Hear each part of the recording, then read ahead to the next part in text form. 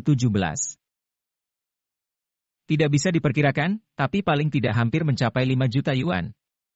Begitu kata-kata itu terlontar, seluruh kerabat yang ada di tempat terkesiap. Bahkan kerabat-kerabat yang berstatus tinggi itu pun terlihat penasaran.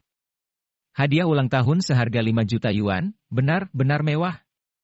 Jay Smith pun tak kuasa menahan tawanya. Tentu saja dia tidak peduli akan pendapat orang-orang itu, dia hanya memedulikan pendapat Elena. Jay Smith berpikir bahwa dengan membuat Zachary senang maka Elena juga akan mengubah pandangannya terhadap Jay Smith. Jay Smith, sepertinya hadiah ini terlalu mahal. Perasaan Zachary terasa campur aduk. Begitu Mutiara Surgawi ini muncul, memang akhirnya dia langsung merasa sebagai bintang utama pesta ini, tetapi karena hadiah ini terlalu mahal, dia pun segan untuk menerimanya. Paman Zachary, harga Mutiara Surgawi ini tergantung pada siapa yang menilainya. Kalau paman menganggap mutiara ini tidak bernilai maka ia akan jadi tidak bernilai, tapi kalau paman menganggapnya bernilai maka ia akan jadi benda yang bernilai. Paman tidak usah terlalu ambil pusing, kata Jay Smith sambil tertawa. Zachary, apa yang Jay Smith katakan memang benar, simpan saja batu itu. Bagaimanapun juga, kamu sudah tidak muda lagi, dengar Mutiara Surgawi juga melambangkan kesehatan, sangat cocok untukmu, kata paman pertama.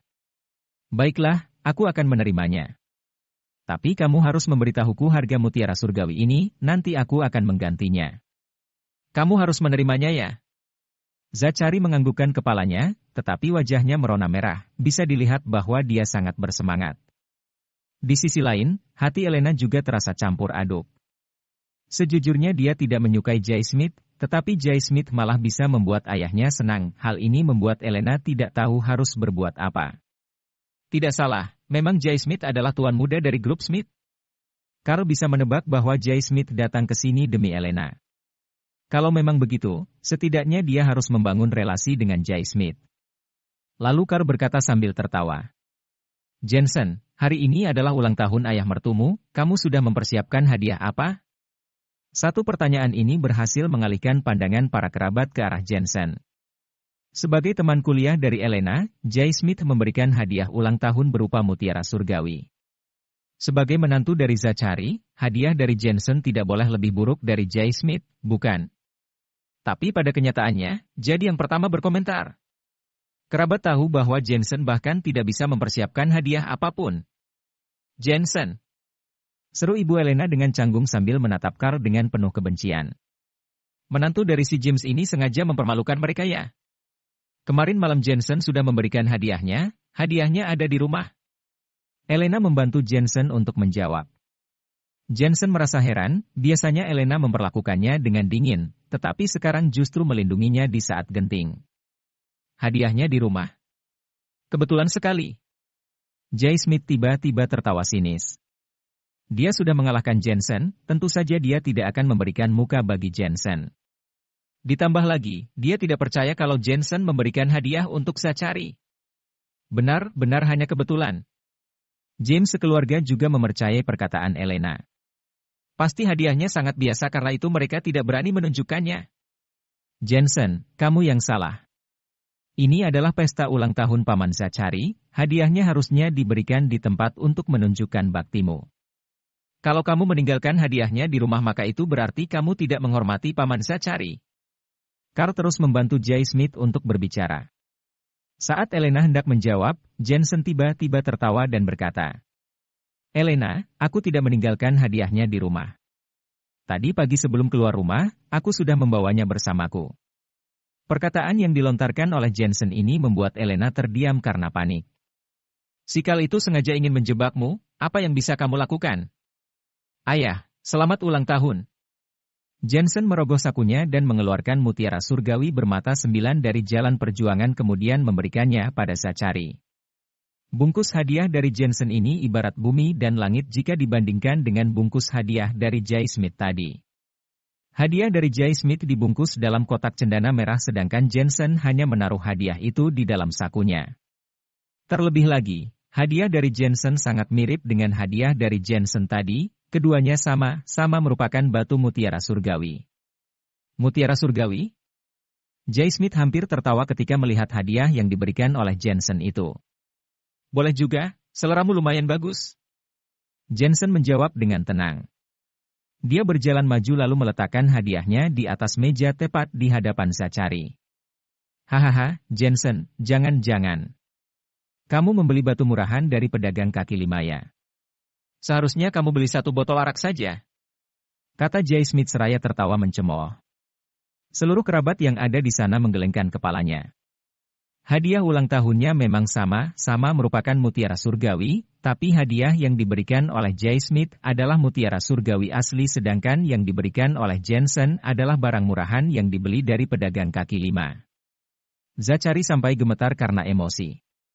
Memangnya si Jensen ini tidak bisa memberikan benda lainnya apa? Apakah sebaiknya aku menerima hadiah ini atau tidak? Kalau aku menerimanya, mana mungkin aku punya muka untuk menghadapi kerabat-kerabat yang lain? Jensen kemudian menatap Tuan Pengamat dan berkata, Tuan, sepertinya Tuan cukup punya wawasan mengenai mutiara surgawi, bisakah Tuan bisa menilai mutiara ini? Baik. Dengan menerima permintaan Jensen itu, Tuan Pengamat menggantikan Jensen untuk berada di posisi yang canggung. Tetapi dia tetap mengambil mutiara surgawinya dan menilainya dengan teliti. Namun setelah mengamati batu itu, Tuan Pengamat menyadari hal yang mengejutkan hingga membuat keningnya dipenuhi oleh keringat. Napasnya menjadi tidak teratur, kedua tangannya gemetaran. Tuan mengambil kaca pembesar dan membolak-balikan mutiara itu untuk mengamati keseluruhan permukaannya. Melihat itu, semua orang merasa ada yang tidak beres, terlebih lagi Zachary. Zachary tahu bahwa Tuan Pengamat akan bertingkah seperti itu jika dia menemukan barang yang sangat langka. Zachary sangat ingin melontarkan pertanyaan. Tapi Tuan Pengamat sudah mengangkat kepalanya dan berseru. Ini adalah mutiara surgawi bermata 9 asli dan ini adalah mutiara surgawi peringkat 1, mutiara surgawi bermata 9. Begitu mendengar kata-kata itu, wajah semua orang terlihat terkejut dan tidak percaya. Barang murahan yang dibeli dari pedagang kaki lima bagaimana bisa tiba-tiba berubah jadi mutiara surgawi bermata 9. Tuan Pengamat, berapa harga mutiara surgawi itu? Tanya bibi ketiga. Paling murah harganya puluhan juta yuan, kalau dibeli melalui acara lelang harganya bisa mencapai ratusan juta yuan. Tuan Pengamat memang menyukai mutiara surgawi dan tidak bisa melepaskan rasa sukanya itu. Bisa melihat benda berharga seperti ini satu kali saja sudah menjadi hal yang paling membahagiakan dalam hidupnya. Ratusan juta yuan.